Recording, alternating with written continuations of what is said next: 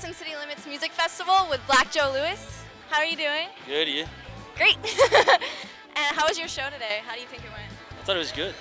Yeah? A lot of fun. You've been like acclaimed for like your live performances, like they have a lot of energy. What do you think are like some of the most important elements to like a live show, like to making it solid? I think you gotta be like, you gotta have fun, you know. You just kind of like don't like ham it up too much. I think maybe just be natural. I think. I read that when you record, or like when you write songs, you kind of like make it up on the spot. Like, how do you do that? Like, I've never heard that before.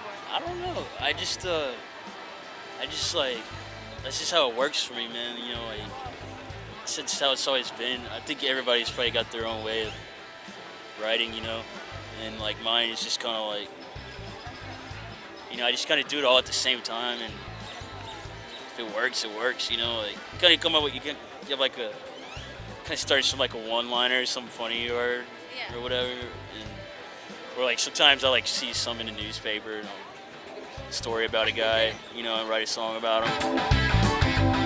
I feel like you have to put on like this alter ego that's like Black Joe Lewis, or are you like totally yourself? Yeah, man, you gotta put on a show, you know. Yeah. It's kind of like the go in the phone booth and change, and then come back out. But you know, some of it's true. I don't want to say which.